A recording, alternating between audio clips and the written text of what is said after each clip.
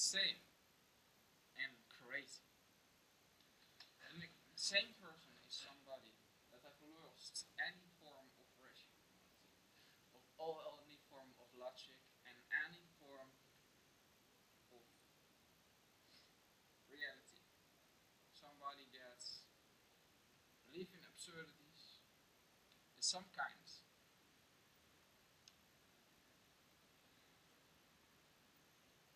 It's an insane person. An insane person is a sociopath, a psychopath, or a rapist. Also, an insane way of thinking is the victimizer mindset. It goes like this: you'll be nothing more, you'll be less important than me, and therefore have the right to murder you. You'll be more, I've been more superior, and therefore have the right to murder you. You don't look like me, you don't act like me, and therefore you have the right to murder me. Don't care whether you like it or not, but I like it, so fuck you. That's an insane mindset. Sorry, I have to say that. It is the reality. A crazy person is somebody that has no fear. Somebody that's been a little bit different than most people. Like Malcolm X, like Gandhi, like all the people that fight against the justice system and not be afraid to break the law, even if that costs imprisonment. That can think of out of the box and that can find in any situation the good part of it. People that even if the darkness have overrumpled them can see the light. The people that not give up, even if the war is too hard to win.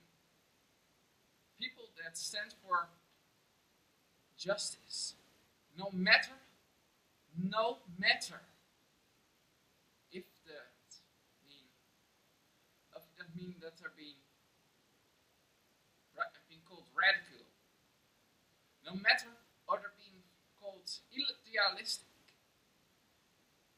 no matter all the whole society is against it. Crazy people and true justice fighters have been always called radical. Malcolm X, Gandhi,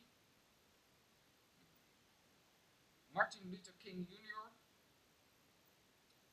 Cesar Chavez, they've been always called radical and crazy people at the time.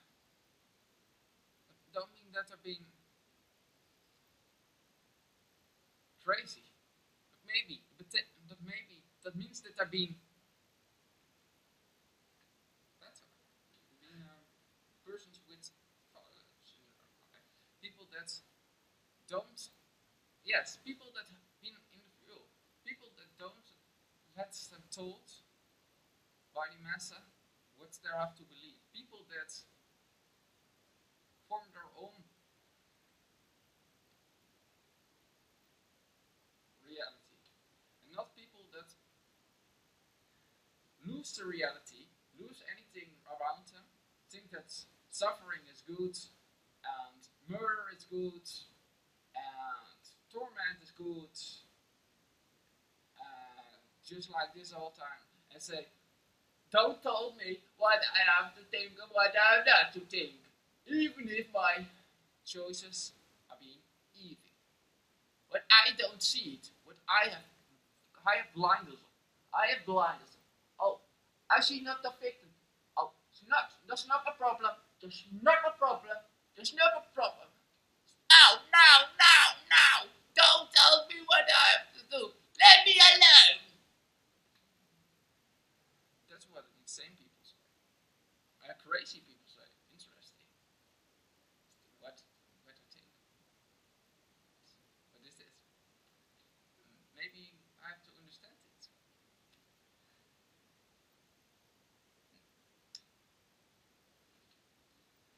That's what crazy. Crazy people, yeah, you have to understand. But insane people, yes, insane people, being always, always look to the actions of people, if they're being insane or not. People that are being insane, they have to get a bit of their own medicine. Maybe we have to give them the same treatments so that they maybe get a punch in the face and get back to reality. And realize that they're not being the only things on this planet. That they're being not the only ones that have the right to be free. That not the whole world is their profit. There being other living creatures that's just like humans want to live in their freedom. It is insane to think that people be more important than cows, chickens, turkeys. It is also insane that black people in the time of the slavery thing, black people being less important than the white people. Discrimination in its essence is evil, and it is in its essence insane. It's the insane victimizer mindset. It is the crazy mindset of the freedom fighter. That's what the difference is.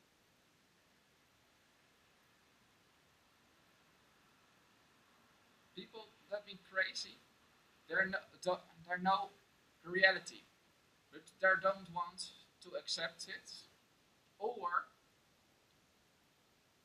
maybe see the mistakes in the path of the society and wants to change them, and want to explain it why it being insane. And when people don't want to listen, yes, then you have a reason for the victims to force it to them. People that don't listen to logic, sometimes they have to be treated in another way. People that want not to listen to pacifist activism, they're actually have choose to